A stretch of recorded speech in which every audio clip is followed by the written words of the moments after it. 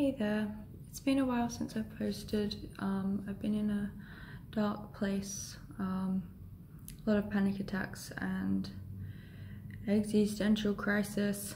Um, anyway, I wanted to talk about control today because I want to hear from you whether you think control is a big part of your life, or is it the part of the human condition, or do you think it might be simply a personality regulated thing? So say having an eating disorder, I know it's a huge part of my life, but I'm not sure if it is going to be quite similar to people without an eating disorder, or have they managed to find that sense of control through other media, like I don't know, like if they're a CEO, then they've got their little minions, or just, I don't know, if you do dot painting, that takes a lot of precision, and I don't know, I just want to know. I feel like I'm in this crazy land of, I just can't make sense of things I can't see without bias, and I want to know what your ideas are. So anyway, entering the hospital is very hard because one gives up a lot of their sense of control over life. Simply like when we eat, what we eat, when we take our medication, what we wear, including shoes. I go about my day-to-day life rarely wearing shoes, and now because OSH is omnipresent and people don't hold the same values that I do, then I'm told to put on shoes a lot, and for me that's one of my most simple ways of grounding myself. It calms me down, and it's not until I am told to put them on that I realize how much shoes make me feel trapped. It's a simple, really simple thing, and yet when I feel myself free falling into this place of, basically I go into my child mode and I want to rebel, and it's like, then there's the nursing staff and all the workers here that have to say, it's not even necessarily their values, but they just have to follow the red tape. And anyway, they become to me like the parent mode, and I'm in the child mode, and I just want to kick up a fuss. And similarly, when I'm in that stage before my admission, if I'm in a very critical state, the last thing I want to do is have my hands tied behind my back. So we are given the option to be a voluntary or an involuntary patient. Isn't that a bit weird?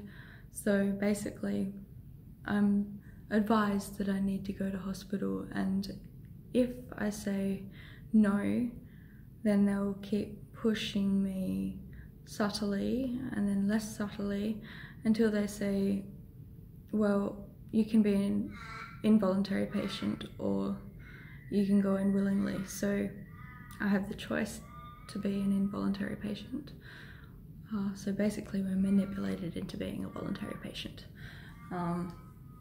It's just annoying, and it's, I don't know, it's just frustrating. So that just makes my blood boil when I'm in already a deteriorated mind state, and everything is just chaos in my mind, and I can look like cool and calm, but it's just because my body, I just dissociate, and that frustrates me even more because I just want to scream and thrash my body around, and just, then there's the self-harm urges and the suicidal ideation, and inside my mind I'm just blind with rage,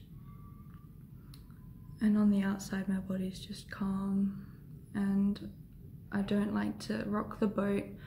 I think I've been conditioned quite severely not to let anything upset anyone, and to pay fine attention to people's body language and demeanor, and just suss them out so that I don't upset anyone. So of course I refrain from cooking up a fuss, but that just gets suppressed and it has to come out somehow or other. And that's when the eating disorder comes in. An eating disorder gives me a great sense of control, and it starts up quite often when an adolescent or a teenager feels they have very little control in their life. So then they develop a set of rules that they will follow, and if they can tick them off, they get that sense of control and safety. It brings reassurance when those rules are abided by. When, on the other hand, those rules are destroyed, or I can't think of the word, but just when you don't follow those rules, it's like your life is out of control and anxiety is just absolutely haywire and panic mode sets in. It's the polyvagal theory. We go into the fight or flight or fright mode. And so all of those sort of symptoms arise. Anyway, I wanted to show you a set of the rules that I've been challenging over the years, and in this admission especially, so you can see what an eating disorder does to you. And ironically, it ends up taking control of the human and squeezes them into a smaller and smaller little ball of sand, and it's very hard to dig yourself out of that. So anyway, I wanted to hear from you if you get that sense of control somewhere, or if it is part of what you believe is the human condition. Yeah, anyway, thanks for watching this tediously long video. I hope you've watched it all the way through, but if not, I understand. Thank you. Bye.